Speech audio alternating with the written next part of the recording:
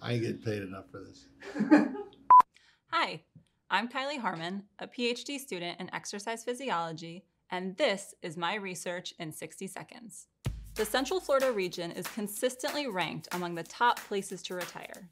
And did you know that by 2030, the number of older adults in the US is projected to outnumber minors? As we age, we gradually lose muscle mass and strength, a condition in the medical community known as sarcopenia. But these changes don't have to happen. Research clearly shows that strength training can slow or even reverse the effects of aging. As we like to say, strength training is healthcare. In my lab, we study the effects of aging and strength training on neuromuscular plasticity.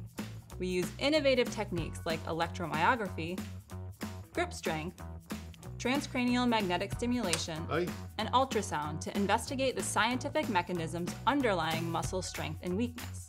By understanding these mechanisms, we can help practitioners develop more targeted strength training and rehabilitation interventions for older adults.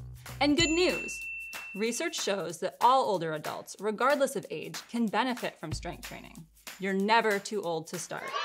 And that was my research in 60 seconds.